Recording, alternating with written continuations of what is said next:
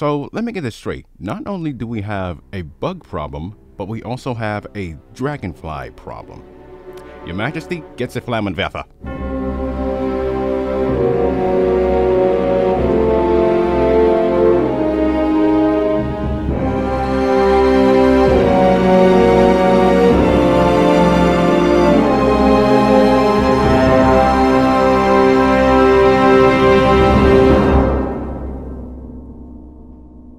I'm Demetrius, and welcome to the Brumakian podcast. This is an episodic review series where I can review anything, but not everything. That includes monster movies, both big and small, anime, and video games. This week is Godzilla vs. Megaguirus, the G-Annihilation Strategy. A mouthful of a name that is. Somehow, some way, there is no background info on the wiki page. I don't know if someone who edited the wiki page forgot, got lazy, or both. But with little information that I managed to find, thank you Kaiju Noir, I can tell you what happened in the background of this film. After the release of Godzilla 2000 Millennium in December of 1999, the reaction, as I mentioned in my last review, was not great. In fact, the Japanese audiences did not like it. The US version was received a little better, but even in its theatrical release here in the States, it did not do so well at the box office. And it's a shame too, because director Takeo Okawara did not return to direct anything after Godzilla 2000. He's probably living a happy life right now. Good on him. So, at the end of Godzilla 2000, the film kind of left off on an ending where you would expect there to be a sequel to it, right? Well, here's the thing. For some reason, Toho decided to go the anthology route, meaning different entries would be set in different continuities with the original Godzilla as the basis to go off on. Well, let's see how it goes. Mizaki Tezuka was hired as the director, and Miss Michiru Oshima was hired as the film's composer. So, when Godzilla vs. Megaguirus, the G-Annihilation Strategy premiered in Japan on December 16, 2000, what was the Japanese reaction to it? Well, it was more positive than the previous film. Let's look at the plot synopsis and see if they're right.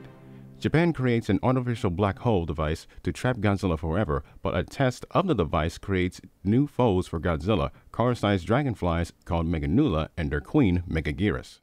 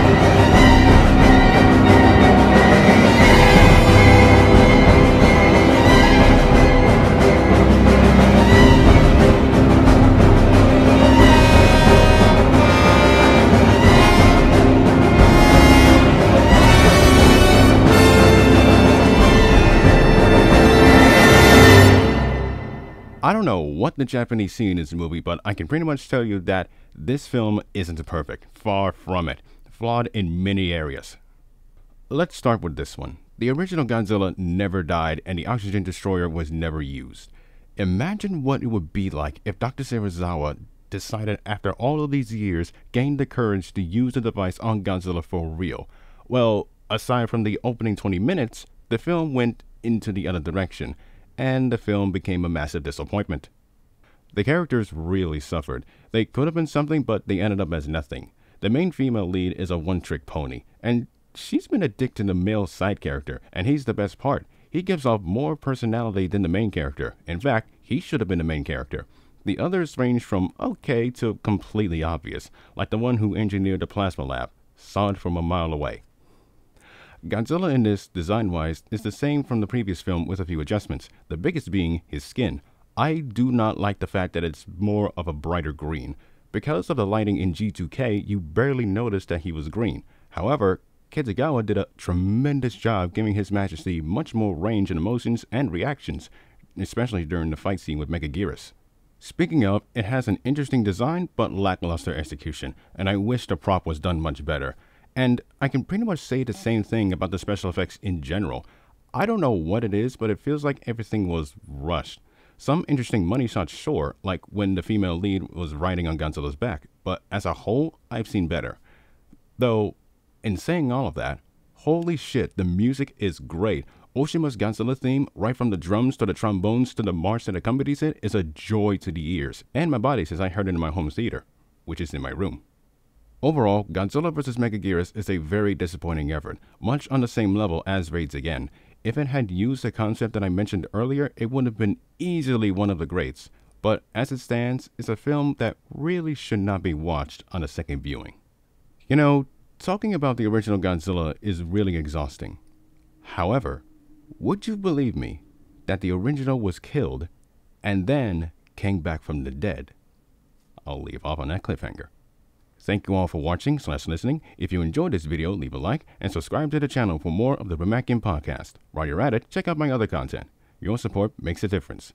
This has been Demetrius signing off, and hail to the king.